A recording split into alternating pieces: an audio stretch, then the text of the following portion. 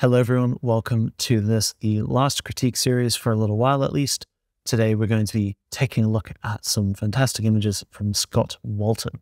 He's a photographer over in the States and he's been a long-time favorite of mine, so it's really a privilege to take a look at his work and discuss some of the ideas here today. I've got this little one with me today, so she's going to join in on the critique. But first, just a little housekeeping. This series was supported by Hatter Editions. They're a fine art print studio here in the UK, and they've offered to supply one of the participants with a fine art print. So I'm going to reach out to Dale Sutherland Roberts, congrats, and he can organize with Hatter Editions for his free print. Right, with that out the way, let's go ahead and jump right in.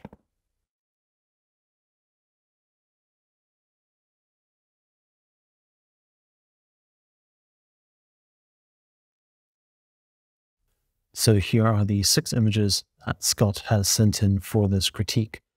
And right away we can see that they work together really well as a little series.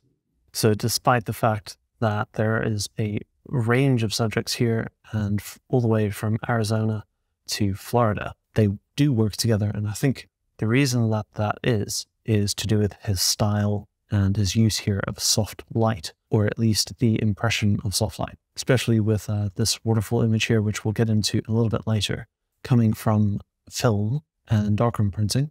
Scott does take artistic liberties that he might have done so in the darkroom. So there's a fair amount of dodging and burning in some of these images, but nothing that is so excessive that it's changing the scene. It's just rebalancing and reshifting some of the values to create that impression of soft light. So jumping into the images themselves, one of the things that I did note was Scott has a high contrast style, yet he still has that soft light. And part of that is to do with the fact that he doesn't crush any of his shadows or really extend the highlights too far. He has a full tonal range, but he lets a lot of the values fall in those midtones still. So that gives a nice gradation all the way from black to white, which provides a soft yet full range of grays. He's also very particular about his edges. You'll notice as we go through how clean his borders are, and that really focuses the viewer's attention in the middle of the frame. With this particular image, I do find this top section a little bit bizarre. I know it's a naturally occurring thing with that break in the rock. It looks like some sort of slippage due to the geological formation of this particular place. But it's a little bit confusing in a way to the eye. And it's matched down here in the reflection, although it's less of a problem down in the reflection and more so at the top where it sort of just looks a bit funny. So I'm not sure if perhaps a 2:3 ratio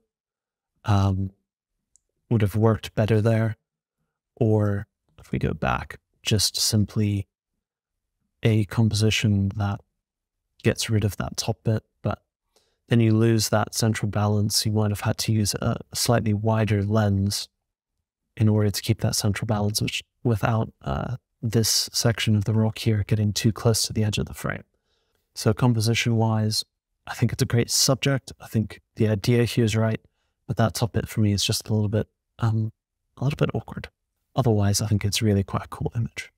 Let me jump in here quick and say, if you're liking the video, then please do consider subscribing to the channel. Sky says thank you. The second one here was quite interesting. Scott did send in some raw files, which we can flick to now. They did come with some of his edits. So if we reset that, we can see it's a very soft scene. And that's quite typical for the kind of light that Scott likes to work in, at least from what I can see in these images. So he does push these files quite a bit to achieve the look that he's going for. And I think this is quite a successful edit in that it's really focusing here on this break in the mud and where the water has sort of run off from this dried mud pan. So in this way, I find a lot of Scott's work is really talking about time and geological processes, which is something that I connect to, and something that I look to incorporate in a lot of my work. So I love that choice here to not just photograph the mud cracks, but show some of the movement of water and how these mud cracks were actually formed. But in terms of the edit, I did have a play around here with creating my own version of it. And if we just pull these two up side by side and compare, the left-hand side is my edit, the right-hand side is Scott's edit. So I've gone a little bit more high key with this central portion. Scott's got a little bit more softness, and I think I like the way that he's allowed some of the soft light to spill over onto the sides, or my edit restricts that a little bit more. So that would be something that I might go back and tweak. So I think this is a good example here of how two people can edit an image completely differently. I tried to not look at Scott's final image before going in and making this version myself. And yeah, I mean, there's parts of mine that I think I personally prefer, and there's parts of Scott's that I prefer. So it's always great. And that's part of why I do these critique series, is to get feedback from other photographers, other people, and perhaps it's going to inform you as to how you can improve some of your images. Moving on to the next scene here, this is one of my favorite little compositions. I'm always looking out for this sort of thing, but I haven't quite found it yet myself. And it goes back to that quality of time and geological processes. I mean, the way that this is cracked as it sat on that rock below really gives the impression that it sort of caused the crack. Taking again a look at the raw file, we can see that Scott's done some very light cloning work here. There's just a little branch, and if we flip back, he's gotten rid of that. And I think that sort of thing really helps, once again, to clean up the edges and focus the viewer's attention on the subject, on the middle of the frame. And that creates this sort of cohesive style that really brings all of these images together and sort of joins them across geological borders. One of the things that I really like about Scott's work is his clear artistic vision, his clear artistic style. I feel as though with black and white photography, it's quite easy to slip into always wanting to add contrast and drama. And here's a good example of an image where if we look at the flat scan, it's actually got a whole lot more contrast and deep shadows than the final resulting image. And in this case, it's really important that Scott has done that, because the subject, as much as it is these mud cracks, it's also about how the mud cracks are sort of sitting on the shelf, and the crazy formations of sort of the dripping water looks like that has created all of these little striated patterns in that shelf. So he's really aware, Scott is, of what the subject is in the photograph, what makes this particular scene special. And to add more contrast to this would have been doing a disservice to this subject. So yeah, to me, opening up those shadows has really brought this image to life, actually. Maybe my only critique would be that from before to after, I actually like the deeper grays that is present on the mud cracks themselves. So it might be a case of going in with a whole bunch of masks and just, we can actually do this in the curves adjustment now. So to me, just adding in that little bit of pop back to the mud cracks themselves, I think might tie this image together. But I mean, it's literally, it's maybe a 2% or 1% improvement in my mind. Overall, I think the edit and the subject matter, and again, it's all about time and geological processes. I think Scott has nailed that in this image and many of the others here that we're talking about today. This waterfall scene is pretty incredible, really. And that little tree detail up in the top there in the corner, and the way it's perfectly framed by those rocks. Now, looking at the raw file, you'll see that he's done some of the cloning work that we've been talking about. He's dodged this little bit down here, which I think he's dodged, if we just go down, this little piece of rock here, which I think was a good move.